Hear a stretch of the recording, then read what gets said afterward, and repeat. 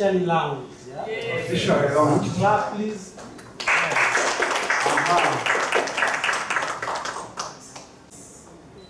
SME platform. SME platform. Yes. Okay. Yes.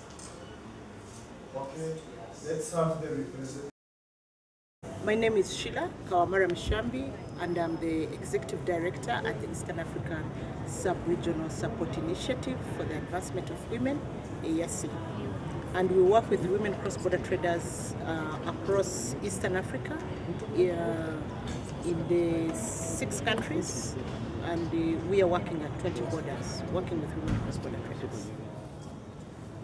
And the East African Business Council is launching a portal that will help and benefit women cross-border traders to put their products out there and be able to sell online. However, this also poses quite a number of challenges. It is a very good thing that that's where the world is going with e-commerce. But I think for women cross-border traders and SMEs, it poses quite a number of challenges, given the fact that the majority of women cross-border traders, for example, are not very well schooled. So it becomes very, very difficult to engage in some of these online platforms. But at the same time, we cannot run away from where we are going. So I think we shall need to maybe request our governments, request our development partners to see how they can help that such platforms that come up are simplified in the language the women traders understand. Just like you see, when the smartphone came, we thought the people that didn't go to school may not be able to apply such platforms. But then with time we've seen that actually everybody is applying them. Some of them have been simplified, the languages have been simplified. So we, I think, applaud such initiatives that are going to help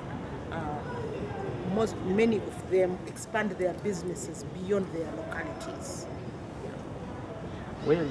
Once such initiative, once they have appreciated it and they are able to take it on, definitely we see the women expanding their businesses beyond a particular border. For example, if I've been trading at Mutukula, most likely now I'll be able to send my commodities all the way to Dar es Salaam or to Nairobi and Mombasa. Yeah. So we believe that even as the African Continental Free Trade Area expands our reach, these women will be able to send their products without physically traveling to those countries. Because currently the challenge is if you want to trade, we have to physically meet and interact and trust each other. But the online trade, you are able to put your product out there, you are able to receive payment from the buyer without ever seeing the buyer or even talking on phone. So we believe that once they have appreciated it, it will broaden their market, not only within East Africa but across Africa, and also we may be able to get into the global markets.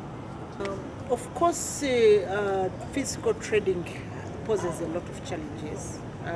First of all, when you look at the region which we are in, transportation costs are enormous.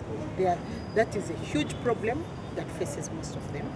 And at the same time, while you're moving up and down across the borders, the women traders will tell you all stories of how their rights are violated, they are abused, and of course we have a challenge of having information not being, some of our information is actually as if it is hoarded.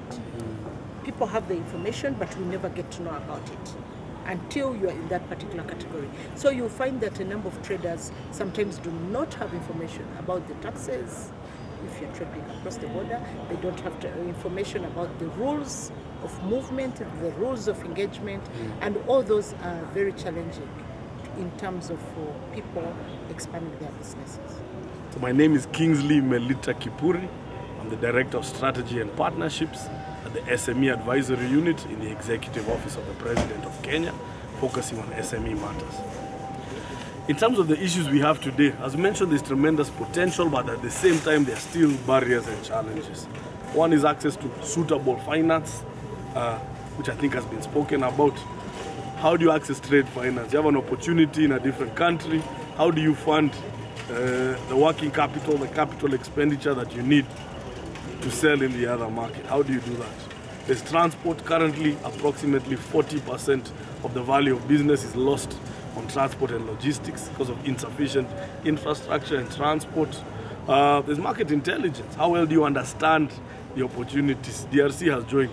How well do you know exactly what they need at the price, the volume, and the language barriers, the standards, there's customs, there's non-tariff barriers. So there are quite a few obstacles that the EAC, together with Kenya and the EABC, are working very closely on. I think how the portal begins to resolve this is, I think one huge thing it resolves is market intelligence. Right now, you have to spend a lot of time and money traveling, trying to understand other markets. If I'm selling honey, if I'm selling blazers, how do I understand the sizing, how do I understand the coloring, how do I understand the volume that they need? Right now, the portal is already enabling your customers to find you, you to find your customers, and providing market intelligence at a much lower cost. That can equal profit for you, and that can enable you to use that extra money for your other research and development. So I think that, I dare say, the number one thing the portal helps with is market intelligence and market access. Number two, it can help resolve access to finance by helping be a proof of concept for an SME. So currently, if you have a business plan or a proposal that you want to take to a finance partner, to Equity Bank or to Afro-Exim Bank, or even to your government, you're able to say, through the portal, I have 20, 30, 50 customers in this country. And it's additional proof for your ability to access funding as you trade in the other country. So I dare say that the three solutions that the portal provides right now is market access, market intelligence, helps build a case for access to finance, certainly.